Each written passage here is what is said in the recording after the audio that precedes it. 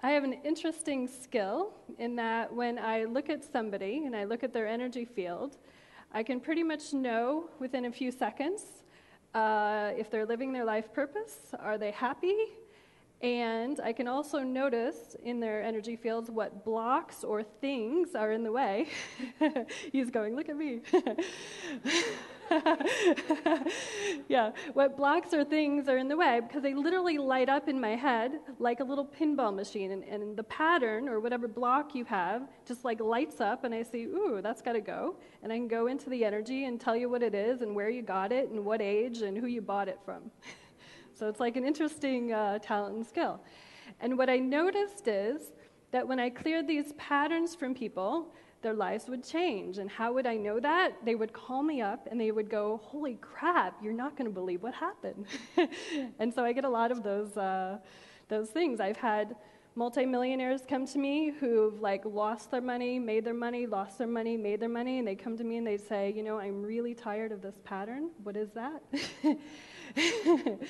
And usually it's like guilt or shame or making money from like these lower frequencies, and you pull those out of somebody's system, and then all of a sudden they can make the money and keep the money.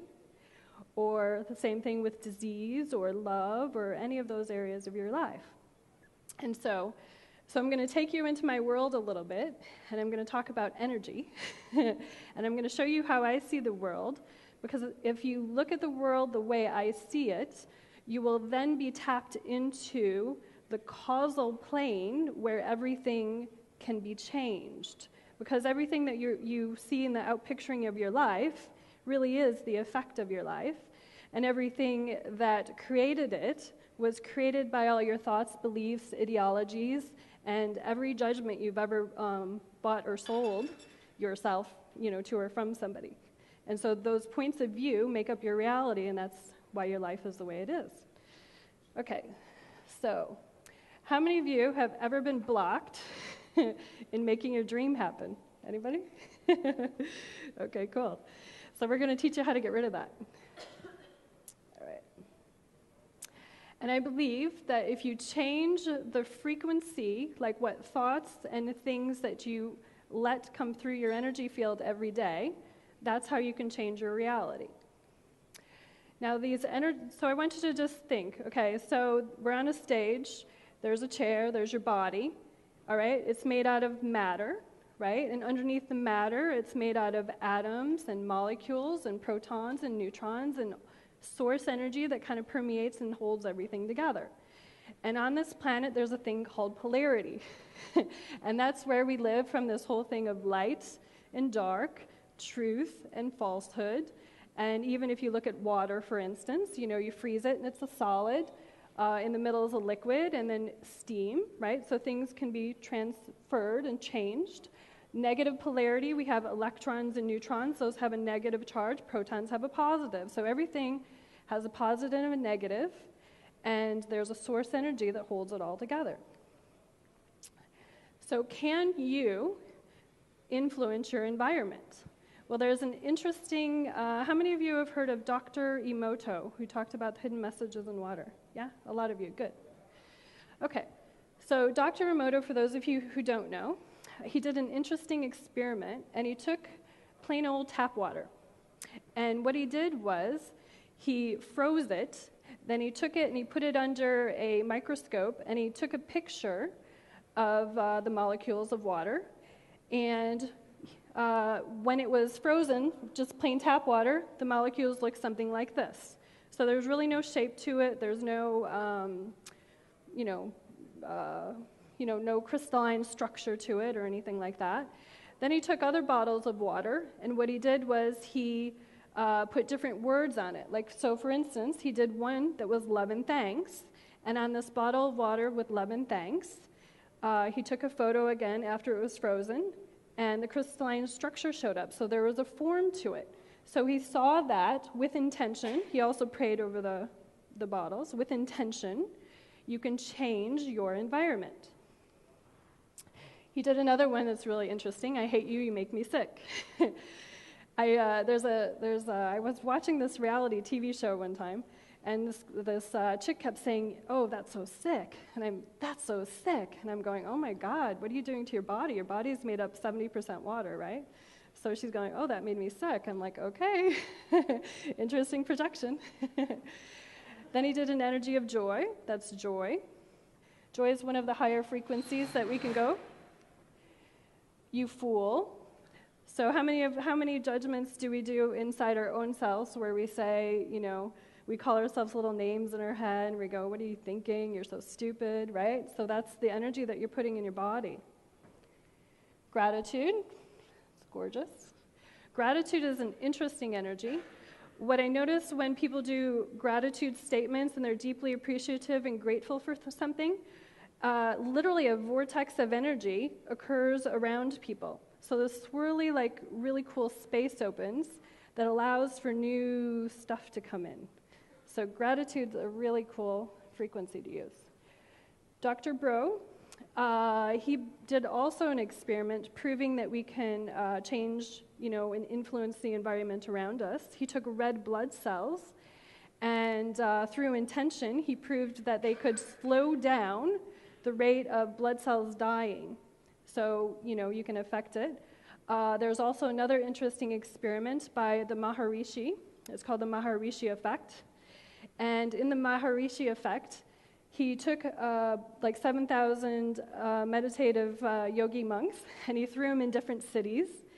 And they measured what happened in those cities before and after through a variety of ways. In one city, the crime rate actually dropped 22%.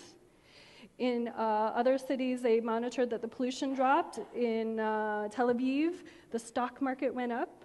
So this is basically putting conscious beings in a place, pulling in source energy, radiating it out in a space to change the environment. Okay. Then when I was working on people, I noticed that some people would change really rapidly, and some people not so much. And so I came across a book called Power versus Force, and it had this beautiful little scale in it. And what I noticed in the scale is that he was basically putting in a little scale what I was seeing in my practice, why some people would change and some people wouldn't. So when I was looking at people and I was pulling out these patterns, some people obviously had more patterns than others. And if somebody had guilt and shame, they were usually the harder patterns to pull out. And here's why. They're actually the lowest frequency. So the energy of shame basically means I am not enough. So if you notice that when we're going through, if you kind of track all your beliefs, like you think I can't make money, you go all the way down it, or I can't have love, and you go all the way down it, basically it hits this little funny place that says I am not enough. Like you think you're not powerful enough, right? So that's shame. Guilt is the energy of 30. He measured Hitler on the scale. Hitler's energy was 37. Okay, so he actually did feel a little guilty somewhere about what he was doing. Then there's the energy of apathy, which is where a lot of homeless people will live because they just sort of give up and they don't care so much. The energy of grief, where you're just totally sad and your whole energy field, if you have grief over money, that would be you feel like a victim, that you really can't, how come I can't get any money? You're just sad about it. Fear, maybe if I make too much money, people will want to take it away from me. There's a little bit of a paranoia with those kind of beliefs or structures. Desire. Now this energy of desire is not the true desire to have a goal or a better life. This energy desire is more about the addictive quality of, I desire something from an egoic place of if I don't have, I need it to build me up because I don't actually feel like I am enough, right? So it's a different kind of desire. Anger. Now, anger is an interesting one because at least it's a moving energy. Now, if somebody gets mad in front of me, I'm kind of happy. You want to know why? Because at least I know they're pissed off enough to actually do something with the energy. Okay, so anger will move you. Pride. Pride is usually where a lot of fundamentalism live because you're prideful because of these ingrained beliefs that you have, and they might not necessarily be your own. Courage is level 200, and courage is basically a door opener. He found in his research that basically, like if enlightened master is 1,000, right, and love is 500, one person at 500 can positively change the frequency of those at 200, lift 750,000 other people, okay?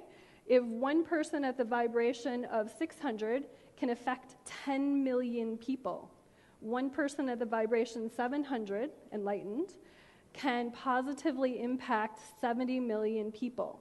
So that's why I was excited about this, because basically it shows that you can change your environment. You being more you can actually really influence the world or change the world. And so you moved up courage to neutrality. And by the way, the reason I stopped on courage is because right now, the planet's like only, the average of all human beings on the planet is only a little bit over 200, okay? So that's not very high. Now, obviously, some countries are higher than others, right? If they're practicing, America and things like that, are in between the 400 and 500s is the average. So we have willingness, where you're actually willing to do something. Acceptance, where you accept responsibility for a bigger part of your life. Reasoning, between 400 and 500 is where the scientists live. Einstein measured at 499 because he didn't necessarily believe quite in love. He was doing like mathematical reasoning kind of energy. The energy of love, which is why I call my product Love or Above, is again, the premise is basically you can change 750,000 other people by you vibrating the energy of love. And so healing energy happens at joy. You want to heal something in your life? Go play. Then there's peace, 600 and above, and enlightenment. So it's a logarithmic scale, and basically I'm just showing you that all of the beliefs and structures that you have in your being emanate or vibrate at one of these levels. And if you pay attention consciously to what's going on inside you, what are you thinking, you can actually change your world. Okay, so I found that these levels can affect any part of your life. Like yesterday we learned about the 12 areas. I just put up 5 areas: love, wealth, relationships, career, and health. And you can have different vibrations for each level of your life. So you could be kind of stuck on money, but you could actually be really good at, love and relationships. And so there's an overall pattern in your life. And then there's sometimes little ancillary places where you're going to have to look at what your judgments and beliefs are.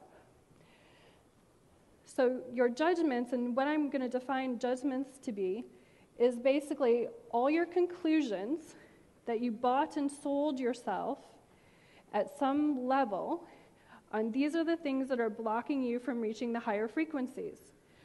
So when I asked the question to myself, how do I raise my frequency the quickest, the fastest, because I wanted to know exactly what these higher vibrations were, the message that I received is actually quit judging everything. Don't judge everything. And now that sounds like a simple little thing, don't judge everything. What does that mean?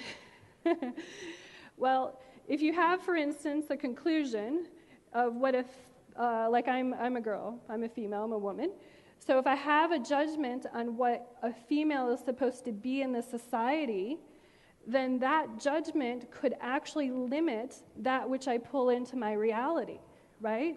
So one judgment, I am female, it seems pretty simple, could have behind it 100 other little things, subsets of beliefs, right, that basically can block me from, if I'm female, but behind that is I'm female, therefore I don't make as much money as a man, therefore, whatever the other beliefs are, all those things would actually limit what I actually go do in my life. So what I was noticing with clients is if they came to me and they said, I have a block on money, what I would have to do is I'd have to go in and just go, where did that first start? And sometimes it would start when they're 2 years old and they heard their mom and dad, literally fighting about money, right? Or the father said something cruel to the kid of, oh, you can't have that, right? How many times do we tell our children, we can't have that, we can't afford that, no, we can't have that, or no, no, no, no, no. all those things actually start to build up and limit our ability to reach for something new. And that's pretty much what everybody's problem is your problem is you have all these stuck things that are subconsciously like hanging out, and you go to like make a choice in your world, and these things kind of kick in, and that's where you say, well, I started to manifest something and it didn't happen. Well, that's because your soul loves you enough that it's going to basically bring up all your crap so that you can see it, and if you just keep going for it, eventually all those judgments will go away. So how do you get these judgments? I'm kind of skipping ahead. So how do you get these judgments and conclusions from others? By aligning, agreeing, resisting, and reacting to them and to the environment around you. So I've had many people come to me, and they want to know the spiritual reason for why they have a certain disease in their life, right? And the spiritual reason could be, like I had one client, she came to me and she had breast cancer, right? And so when I tapped into the reason why she did it, her mom had it, and she basically decided that is never going to happen to me. Now that seems like a really innocent conclusion, right? That is never going to happen to me. But the problem is she used that judgment with fear attached to it, right? So she was a fear. So she pulled that energy of fear in, and it's sort of like, don't think of a pink elephant. So whatever you're thinking of attached to the fear came into her reality, and then that's what manifested. And you pull these judgments out, generally speaking, the body can then learn how to heal itself. Because if you think, just go back to the whole premise, you're 70% water, right? If you can affect the water molecules, couldn't you also, by your thoughts, just affect other parts of your body? Because. So if you want to track what your judgments are, it's very simple. If you say, I can't do this because, all the things that you spit out, like right after the because, are generally all your justifications, beliefs, and things. And if you just consciously pay attention to them for 2 seconds, and I'm going to show you how to clear them, that's your clue for what's actually blocking you. I had a client who came to me, and I'd ask her a question, and I would say to her, what do you think about XYZ, whatever it was? And the first thing that came out of her mouth every time I asked her a question was, I don't know, right? And then she'd say the answer after, I don't know. I'd say, what color do you like? And she'd say, I don't know, blue. And I'd say, well, what do you want to manifest? Well, I don't know, da-da-da-da. And I'm thinking, wow, she doesn't even really get that the language that she's speaking right now is and then she was also complaining that she wasn't intuitive enough. but she couldn't see her own little pattern of, saying, I don't know, after every time somebody asked her a question. So where did the I don't know come from? Well, I basically traced it back, and it came from always having to justify to her parents why she was doing something. Like her parents would ask her, why do you want to, or, she'd say, I want to go buy that dress or whatever. And they'd say, well, why do you want to go buy that dress? And then she'd have to come up with a zillion reasons of why she had to go buy that dress. And then finally, at some point, she just caved in to this whole weird reality that she's living with her parents. And she just said, I don't know. And if she said, I don't know first, and then gave the reason, she could pretty much justify her whole life. But the I don't know was blocking her from her intuition, from her own knowing, right? So I'm bringing that up so that you start paying a little more conscious attention to what it is that your natural habits are when you're speaking, or what other judgments that you're thinking. Now, here's what's happening. So if somebody says, remember how I kind of said that these judgments have layers?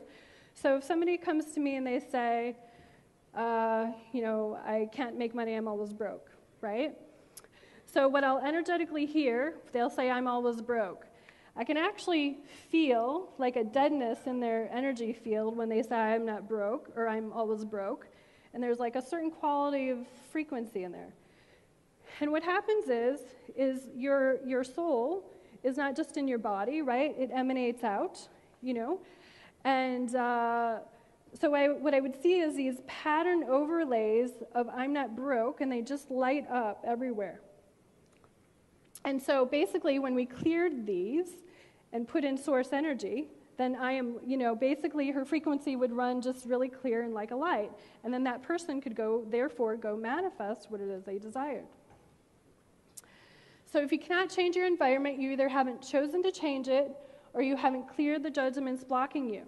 As an infinite being, you only have two things. You have choice and you have awareness. You're a perceiving, knowing being who's in a body. So you can either choose things or you can be aware. And choice will always overrule. Remember how last night, for those of you who are here, he said, I chose happiness? Okay? You choose something really powerfully, then everything will come up that's in the way of that, and then you just clear it. And that's really all you have to do to, be happy. So if you want to change your life, you have to change your matter. Now, a lot of us have been fed a lot of bullshit, basically, about what's true or false. So we might think that I can't make money, or we might think I can't have love, or we might think I'm broke. A lot of people say I'm broke. And it's very fascinating because that one belief, I am broke, can basically permeate all other parts of your life and break other parts of your life, right? So you have to clear all the untruths and falsehoods, which means you have to question your judgment. So if you're saying something and you say to yourself, oh, I can't do that, be willing to be consciously aware enough to say, well, is that true? Is that really true that I can't do that? And just be a little more, pay attention a little bit more. And clear the judgments bound with lower energy. So are you lover aboveing things into your life, or are you judging things out of your life?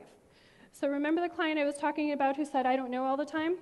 I thought the only way I'm going to get her to be willing to pay attention enough is I have to give her something to do.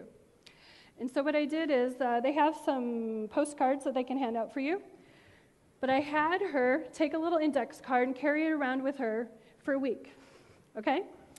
And I would encourage you to do this. And basically all I did is I told her that the only thing you have to do is every time you judge something out of your reality, you basically say, I can't do it, I couldn't do it, I don't know.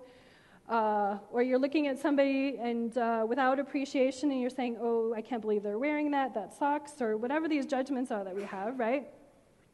You just make a little mark of what your judgments are. And then, after you make the judgment, I'm going to show you that basically what you're going to do is you're going to clear. If you want to write down what your judgments are, you can later on clear them. And so some of the judgments I have, because I've worked on so many people, I actually have lists of thousands of what these beliefs are that I found on people. They're really, really fascinating. But some of the ones that we've heard, these lies, the love of money is evil, money doesn't grow on trees, I don't have enough, rich people cheat, lie, or steal. I found that on people. I've also found I have to work hard for my money. When I cleared my own belief of I had to work hard for money, I got a check in the mail for 6 figures. Because I put in a new belief, which basically said, I get paid for being me. Okay? Just me. I get to show up and be me. There's some other ones. Money is not spiritual. Spiritual people don't have any money. I have to save for a rainy day. I'm broke. I'm not good with money, and I can't afford whatever. If I have a client who comes to me and they say, I can't, da-da-da, I ask them for a few days to go around saying, what would it take for me to be able to afford that? Okay? My favorite little saying is, what would it take? And the universe responds to that. What would it take for this to happen? What possibility could I open up in my life? What would it take? Okay? And you don't have to know how, but if you ask what would it take, you just created an opening for the universe to support what it is you desire. So the ways you can change your wealth programming, you can make a choice. You can bless things and be grateful that it's already in your life. So basically, when I had her do the whole make a list of her judgments, every judgment she made, she had to reframe it. And she said, I'm broke, okay? She'd have to reframe it and say, I am so grateful and thankful, and I love how much money I have in my life. And that simple reprogramming over and over and over again of I'm so grateful and thankful and happy that I have this in my life, pretty much when she came to me, she didn't have a job, and then she basically opened up her whole life and got a job within 2 months, and she hadn't had a job in a year. Just from clearing your judgments and adding gratitude. Connect to the oneness and source energy. So remember the scale of 0 to 1,000. And then there's the energy that holds everything in. So do you want to learn how to connect to source energy the way I do it? Okay. So you're an infinite being in a body. So just close your eyes for a minute. Okay. And I just want you to take your energy and expand it out past the seatmate next to you, and expand it out past the room, and expand it out past this building, and expand it out past this hotel, and expand it out past Costa Rica, and expand it out past Mexico, and expand it out past the planet, and expand it out past moon, expand it out past Jupiter, expand it out past Pluto, expand it out until you connect to the light. Just keep going and going and going until you somewhere feel a certain peacefulness kind of resonate in your body.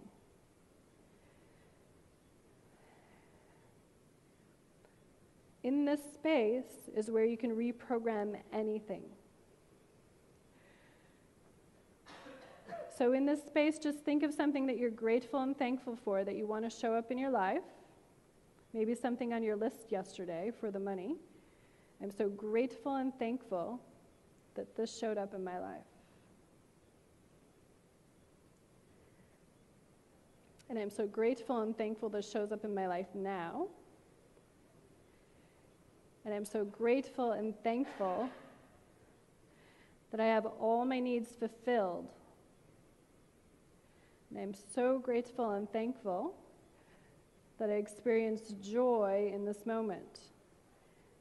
And I'm so grateful and thankful that all the answers I wanted answered before I showed up here are answered. They just show up and they come to me. And I'm so grateful and thankful for me being me. And I'm so grateful and thankful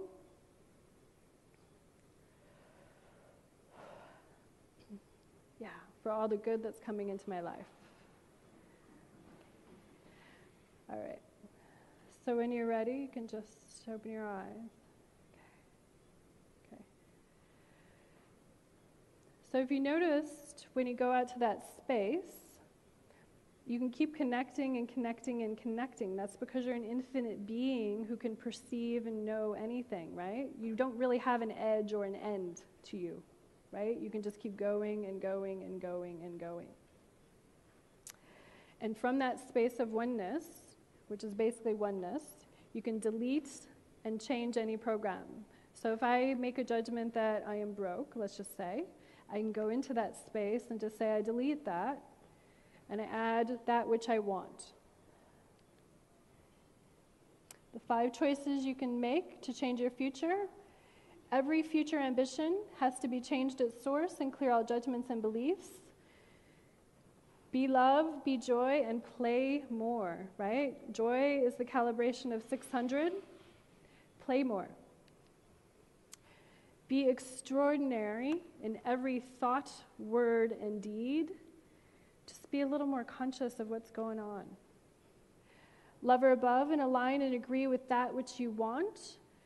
When I was raising my vibration really quickly, I basically would not allow any thought in my head of that which I didn't want.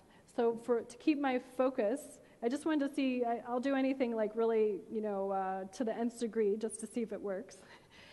And I would basically do a little walking mantra or prayer. I'm just so grateful and thankful and I blessed everything that I wanted to have show up in my life.